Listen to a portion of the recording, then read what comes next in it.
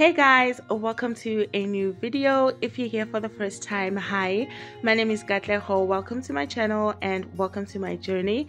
I hope you stay and enjoy more of my content. Please don't forget to subscribe, to like and to comment in the comment section, and to share my video to anyone you know would appreciate the type of content that I put out there. So basically anyone who would enjoy my content, I would really appreciate it. And if you're returning, thank you so much for your continuous support. As always, it is highly appreciated. Thank you so much for taking some time in your day to watch my videos. I really do hope that you enjoyed this one. I would really appreciate if you guys subscribe. If you haven't subscribed yet, it costs absolutely nothing, but it would mean such a lot to me. I really want my channel to grow. I really want to grow this community. So if you haven't subscribed yet, please do subscribe. It would really mean a lot to me. It will help my channel to grow. And please don't forget to give it a like and to comment in the comment section. Today's video, I am unboxing my new stand mixer that I bought from Clicks, and it's the Cambrook brand, as you guys have seen. I was so excited about this machine, guys, like so excited when it got here. I was over the moon because for the longest time I would use a wooden spoon to cream butter and sugar, and you know, when you're baking. So I was so happy and excited that finally I bought a mixer of my own, and never again will I have to go through the whole arm struggle of having to mix batters and cream sugars and butters. Like, yo guys, if you have creamed butter and sugar with a wooden spoon, or a whisk by hand, like manually, you know the struggle. By the time that butter is nice and creamy, your arms are so sore. So I feel so blessed to have this machine.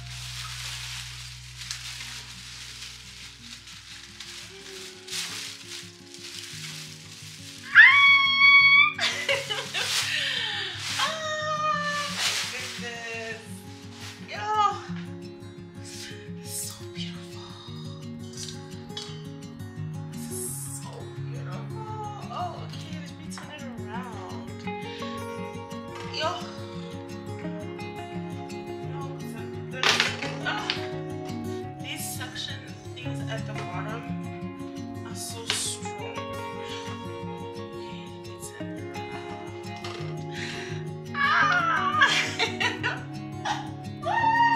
That machine is so beautiful. Oh my gosh, I love it.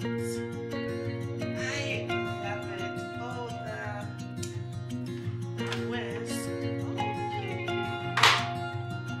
The whisk is already attached. Oh my gosh. My goodness. Oh, I love this. Okay, let me switch it on and see if it works or not before I start measuring my ingredients and everything.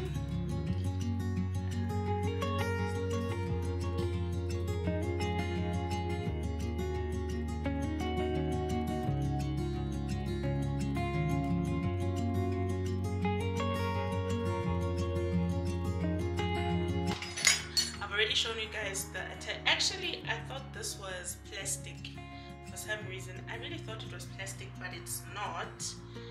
It's some kind of metal, because I was asking myself, what if I have or I'm making like a stiff dough, you know, or batter, wouldn't the plastic break? But not plastic. I thought it's plastic, but okay, at the top, Lana, it is plastic, but this is some kind of metal. I think it's stainless steel. I don't know if you guys are gonna be able to see inside. I think it's stainless steel. It just has like a black coating, and then there's also this what do you even call it? Splash guard, I think. Yeah, there's a splash guard, and it has this opening over here. You can add your ingredients while the mixer is on. So yeah, it has these 3 attachments. So let us switch it on and see if it has semenza. Also, when I close it, I need to move this. Okay, let's switch it on and see. So okay, so how do we switch it on? Guess we just turn it on.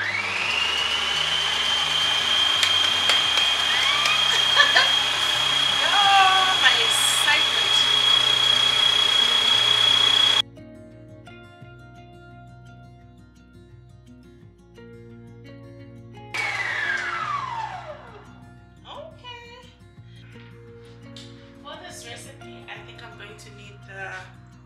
Is it called the paddle attachment? I'm going to quickly wash this as well as the bowl. Okay, so how do you even, oh, okay, that easy, huh? Okay, should I use the whisk, or let me check the recipe if it says whisk or what.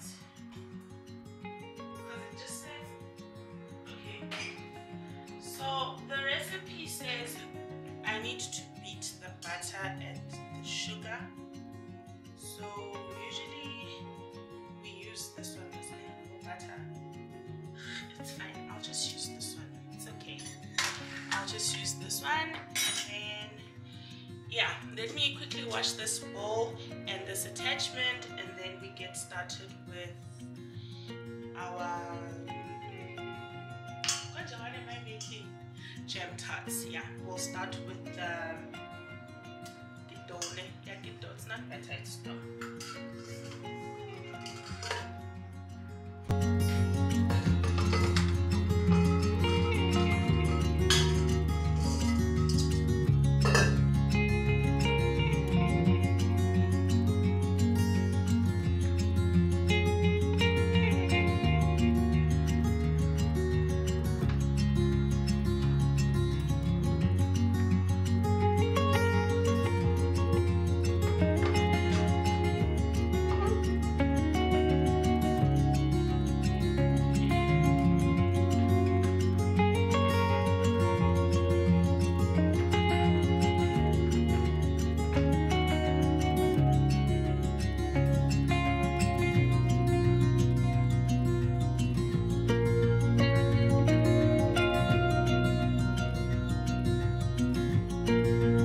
I think I've already mentioned that I am making jam tarts, and this is my second attempt at making them. The first time, I remember they didn't come out awavutwanga, basically. The middle was still raw, and in my defense, I remember on that day we had my mom uses a prepaid electricity, right? And we didn't see ukuthi seyaphela, and then I started baking. I remember I was making scones, and then right at the end, I think I was left with like butter and flour. So I was like, jam tarts don't require a lot. And so I decided, okay, let me make some jam tarts. It wasn't really planned, but I made them as well. Yo, guys, kanti cases of hella halfway through, and we didn't see what to say pelile because we were sitting in my mom's room, so the lights were not on, right? So we're just chilling. I mean, I'm thinking I'm baking, and whatever I'm making is just iyavutha oven, right? Only to find ukuthi igezi dala iqishile, and I'm even saying dala because we had been said, like, I set the timer on the stove, and even when the stove is off, the timer still continues. So the timer had already gone off. That's how I know dala guys. And I'm thinking, yo, actually not thinking, I was hoping Oguti the jam tarts avuthiwe. Oh, only to find when we sliced them, the batter in the middle was still raw. But anyway, yeah, so this time I'm really hoping go to azovutwa. Fingers crossed. I really hope azovutwa, and I'm going to be using a round tin because I don't have a square one. Like, I do have a square one, but I wanted a smaller pan, which I don't have, so I'm gonna use the round one anyway. It's fine because I didn't want to make a lot of jam tarts and then they go to waste because we didn't finish them. I don't have a sweet tooth, so sweet things didn't kapela kapela, so yeah, I didn't want to make a lot.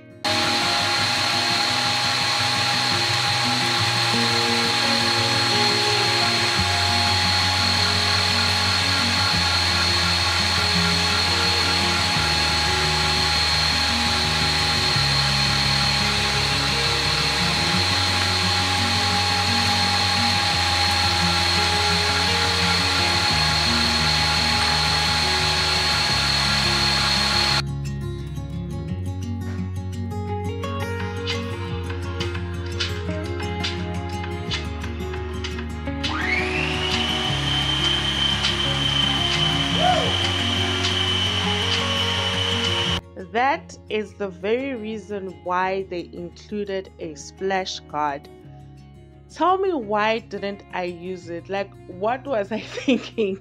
What was I thinking? Like, mixing flour on high speed without a splash guard. Like, anyway, I ended up having flour all over the place, but I quickly wiped it down and I continued mixing my batter with my hand because the spatula that I was using is a bit too soft and I was afraid it's going to break. I actually got that spatula with my, what is it, my kitchen mixer. Not mixer, what is it called? Food processor. Okay, I was just showing you guys this round cake tin that I got from Sheet Street. I actually bought two, and the one that I'm showing you right now I haven't used. It's just sitting in the cupboard, and luckily it still had the price, and I showed you guys. I think it was 50 bucks. Yeah. And yeah, what was I saying? Yeah, the spatula that I was using, I actually got it with my food processor. It's for, you know, when you're making smoothies. Yeah, so with batter it didn't work. It didn't work. It is too soft. So I saw a spatula especially for baking at Pep Home, and next time I'm at the mall I think I'm going to go and buy myself one. That's if I remember. I must actually write it down. And yeah, it's much stronger. It's thicker and stronger and will work perfectly with it'll be perfect for mixing batters and stuff.